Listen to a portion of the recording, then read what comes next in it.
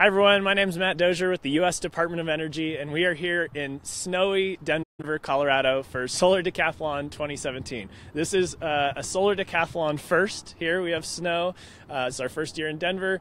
It's been sunny, it's been rainy, we've had all kinds of weather conditions so far, but so Solar Decathlon, if you're not familiar with it, is a competition that challenges students to design and build solar-powered houses.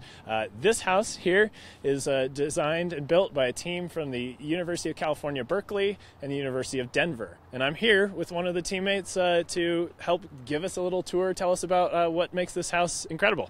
Hi everyone, I'm Sam, the project manager from the UC Berkeley side, and welcome to Rise Home, the house built for Richmond, California that's currently surviving its first snowstorm.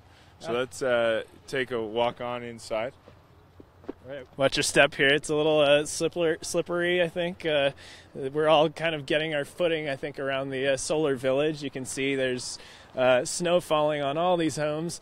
But this is, again, it's a competition which challenges these college student teams to design houses that draw their power from the sun. So we can keep going here and watch our step along the way. I wanted to stop us right here first and give you a quick background.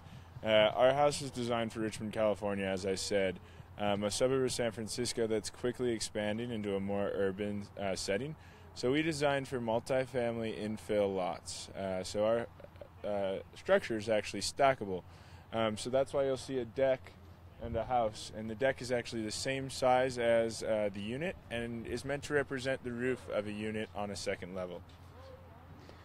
So tell us a little bit now about this incredible structure that has decorating this sort of outside of the house here. So our facade really brings some life to the exterior of our house due to the stackable nature as well as the energy efficiency that we were striving for. We really came to this box that we were going to build, but we didn't want to bring a box to the competition. So the architects at Berkeley came up with this modified sine wave facade that really brings life to the home and also works well with this competition in which we're tracking a lot of scientific aspects about our houses, and it flows just like our house has been flowing through this competition. Right, so it's artistic, but it incorporates some of the sort of scientific principles you guys are thinking about. Exactly. So there is some message behind the facade other than just its beautiful visual appeal. On the back side of the house, though, we'll get to a completely different facade, and you'll see our green wall. We incorporated a moss green wall for a couple different reasons. First of all, we were looking for a green wall that did well at air filtration and carbon sequestration. There were a lot of choices for that, but we also wanted something that's highly resilient as well as low maintenance. And this moss is currently getting tested in winter weather, but I'm not worried because this product has survived winters in Chicago. So it's actually very resilient to cold weather and a lot of adverse conditions. And all it requires is misting every once in a while, so it really doesn't cause the tenant too much trouble. Well, it's getting a thorough misting right now. So this was a beautiful day yesterday. I think we had 75 degrees, something like that, bright sunshine, but you can see how fast the weather can turn in the Colorado, Denver area. But we're hanging in there.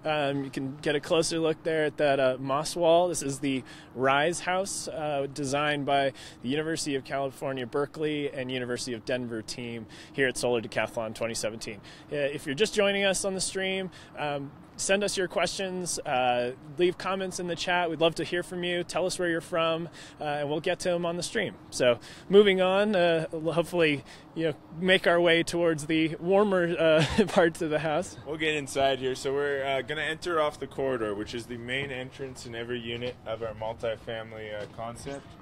So as we enter the home,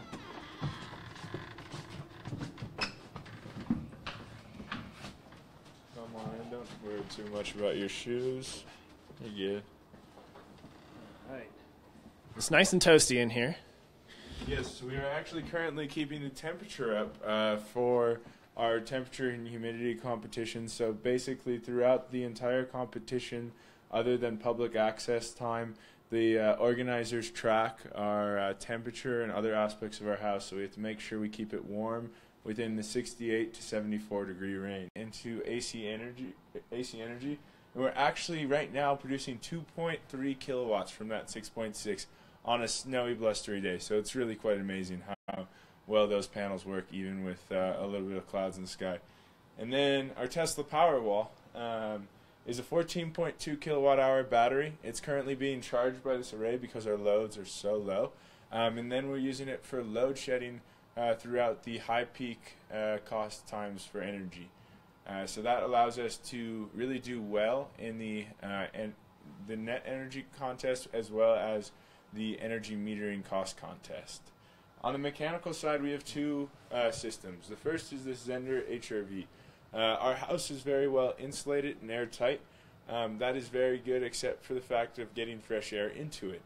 What the HRV does, my favorite analogy, is it's like opening up a window without losing any hot or cold air from the inside. So what it's doing right now is it's taking cold, blustery air from the exterior and running it through a heat exchanger with our stale interior air to provide fresh air at room temperature.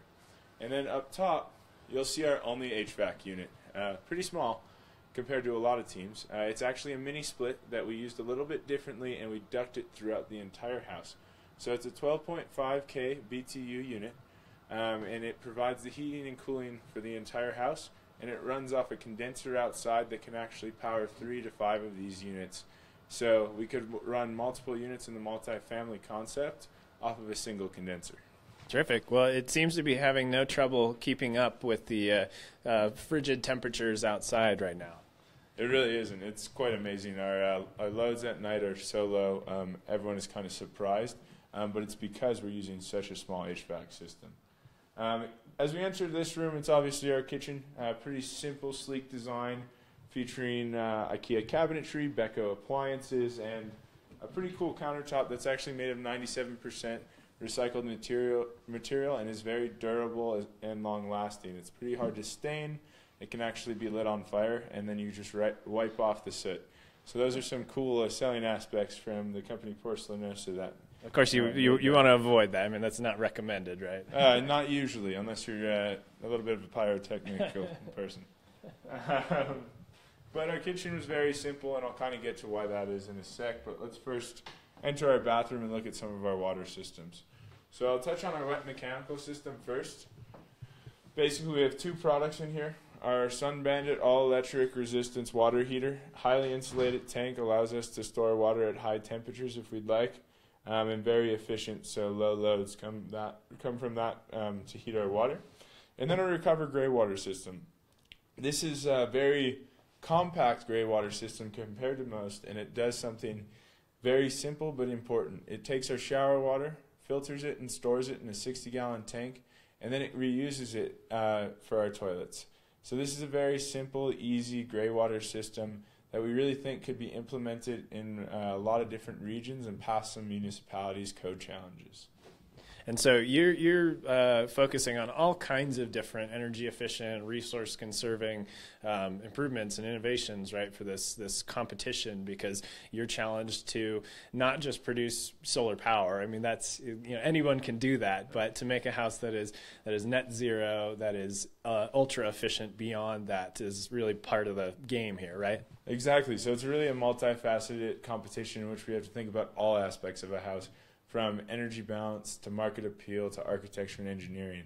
So we've had to come up with look at a lot of different areas of the home. So I'll show you actually next one of those innovations that we used in the house. I'm going to turn off these lights real quick, and if you zoom in on our beetle kill lumber up there, those are embedded with fiber optic cables on the exterior, and they're allowing natural light into the bathroom without having any privacy or ugliness concerns you might get with a window in an urban infill lot. So your window could either look right at your neighbor's window or at a brick wall. Instead, we could use something like this to allow natural light in and have a pretty beautiful effect within the room. You can see the same wall here on the left. You can turn on the lights. It's actually made out of beetle kill lumber, a local lumber known to a lot of Coloradans. That's very plentiful and actually a pretty beautiful art installation if you do it right. Yeah, terrific. Cool. And so you mentioned that this is something that would be good for privacy in a sort of like urban setting. So talk a little bit more about the sort of where this house is going to live, in your design. So let me bring you actually straight over to this poster. This is our poster of population density and our stackable design concept. So Richmond was a suburb for a very long time of California. That was a single unit detached sort of setting, that typical suburbia, and it's quickly moving to this higher density area as San Francisco expands. So we wanted to design for this middle density urban infill lot, and so we came up with this 5-unit stacked configuration. It stair steps back 1 unit, then 2 units, then 3 units, and it can fit on a long shotgun lot like that's about 40 by 100 feet. So that's a pretty unique concept for our competition. A lot of people do single-family homes, and we can function as a single-family home, but we also wanted to create something that functioned in a little bit different setting. So that also brings me into our living room. We're standing right now in that living room, and it is currently set up in a office bedroom configuration. And what I mean currently set up is actually these white walls with paneling on them are movable. All of our furniture in our bedrooms is built into cabinetry and Murphy furniture, and we can slide these walls into different positions. So if I take you into our bedroom on the left, you'll see that our bed is currently in the down position. What we can do with this bed, though, is that we can pick it up, easily flip up the legs, look at that. Away. So now our bed's away, and we've opened up a little bit of floor space, but to make that floor space utilized by the rest of the people in the house, I actually can take this wall,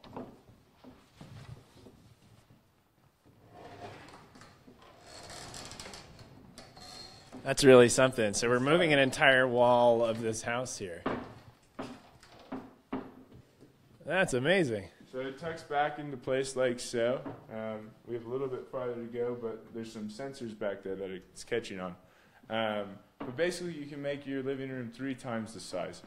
This was really important for us because we want it to appeal to a lot of different people in the city of Richmond, everyone from the single family, roommates, family with a couple kids, or just a couple. And so this allows them to either have 2 bedrooms, a bedroom and a bonus room, a bedroom and an office, or a lot of different configurations. So that was a big thing that we were looking for. Terrific. So, and if you're just joining us, again, this is Solar Decathlon 2017, competition where college student teams from around the world design and build solar-powered houses. This is the RISE house from the University of California, Berkeley, and University of Denver. Tell me a little bit about that partnership, because, you guys are, in different states. How did that come about? Yeah, so our collaboration started about a year ago, and I got to say it was one of the best decisions we ever made. So a past competitor from the Purdue in-home in 2011 is now faculty at the University of Denver, Eric Holton. When he found out that it was happening in his own backyard, he wanted to get involved again. Unfortunately, that was past the deadline to apply. So he reached out to me and our team, and we met in Denver last year at a conference, and we decided to start collaborating. And that collaboration quickly went from them helping us out here at the competition to us actually building at the University of Denver this summer. So they were able to provide budgeting, scheduling, constructability reviews throughout last semester. And then as we entered the summer, their students really helped us make this dream a reality. We had about 7 Berkeley students out here throughout the summer, and then anywhere from 10 to 15 DU students out throughout the summer helping us do that construction. Terrific. Okay. So we saw, moved this wall over here, shrank this room down. So there's another similar wall on the other side? It's the exact same design. The only thing that's different about that room, if we want to go in, is that instead of the cabinetry on the right side of the bed, we actually have a desk. This allows us to use this room as the office space, is what we're calling it. However, the cabinetry on either side of the Murphy beds can really be custom to the tenant's needs. Okay, and then so we can also look, we've got nice big windows here out onto your patio, which is, I'm sure, a key feature of the house here. Yeah, so our windows and patio are huge for us. The windows provide a lot of natural light to the house, and the reason why they're so big is we actually only have windows on our south facade. That was due to that urban infill concept and having buildings or homes on either side. We couldn't justify having windows there. So we had these huge window doors installed, which bring a lot of natural light to the house. And then the deck is so large because, again, it is the roof of the unit below in our multifamily concept. So you're looking at the exact same size as the house. In the far left corner as well, we have a staircase which shows that communication up to the next floor, or in this case, up to the very top roof deck. Finally, the patio is meant to be used for communal interaction. You can see the large picnic table, and actually there's a bag set in the corner under the stairs, hiding from the snow. And then also we think it could be a good place to do community gardening and really have a greenery space, especially in a climate like California, where you can grow vegetables and fruits all year round. Terrific. Okay. So it looks like, the deck is snow covered, but holding up well. So it sounds like you're getting some good testing for Richland with it going through its first snowstorm, right? Yeah, we're getting some real good testing. It's nothing we really had in mind that we'd see here at the competition. However, luckily enough, we were required to build for both Denver, Richmond, and the IBC codes. So we have no worries about the snow load that's happening on our roof and deck, and we really believe this house is functioning great in a cold temperature that it wasn't expected to be in. Terrific. Okay, why don't we just kind of head back out into the open living room area here? Is there anything else that we're missing that we should know about? So those are the big features of our house. We really kept it simple and easy for the user to function. Our sliding walls are actually built on pocket door tracks, which is something very unique and simple and easy to design, as well as our systems they don't have a huge technical background to it. It's just dials and buttons, which is bringing you back to the normal days, but is very easy to function for anyone who needs to turn up the heat or turn on the AC. Terrific. And I think you guys are doing pretty well in the standings. How are you feeling about the competition? Oh, we're feeling great. We're actually right now second in the standings, and we're really proud of that. This is the fun part, though.